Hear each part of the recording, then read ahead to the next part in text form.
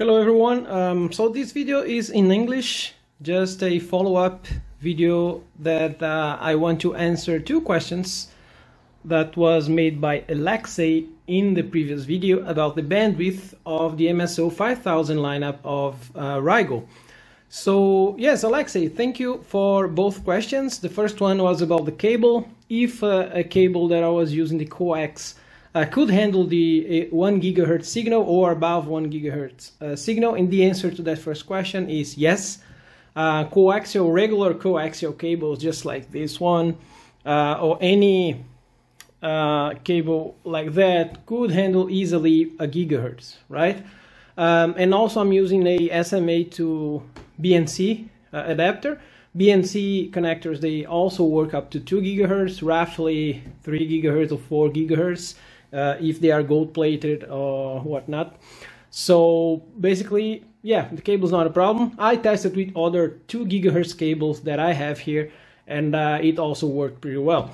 The second question was about dot mode in the display of the MSO, just to see if that 1 GHz signal was real, right, Alexei?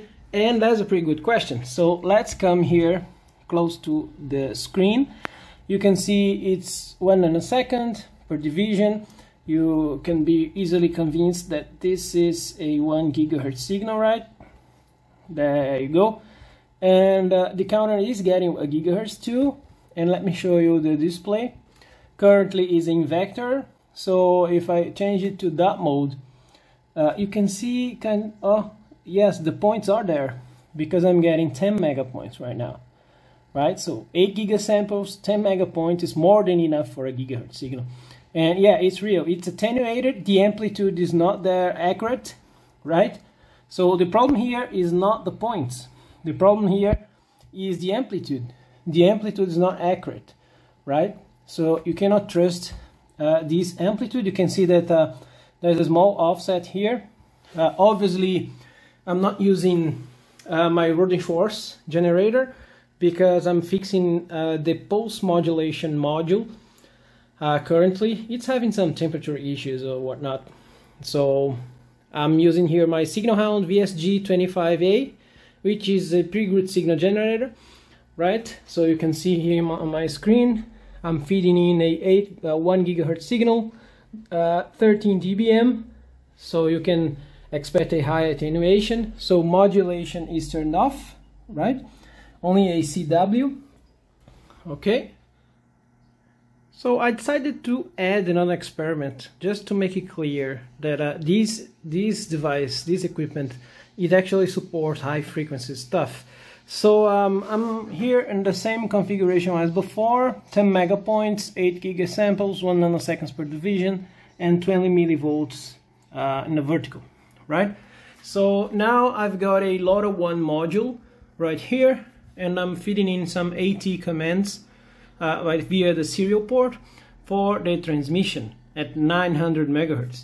So I'm going to send here, you know, hello, which is a regular command, right? So let's see what happens there. So I'm not setting the trigger to single, just for you to see what happens. So if I send the LoRaWAN signal, you saw the signal. So let's put in a single. Alright, there you go.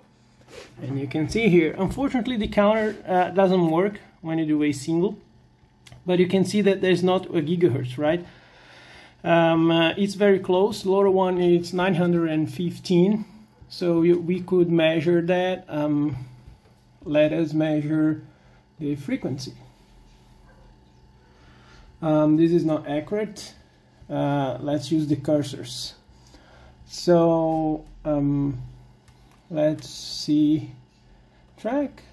Okay, so let us get this cursor to this peak right here, and that one to this other peak right here, right? So yeah, there you go, 909 megahertz. That is precisely what we were transmitting, right?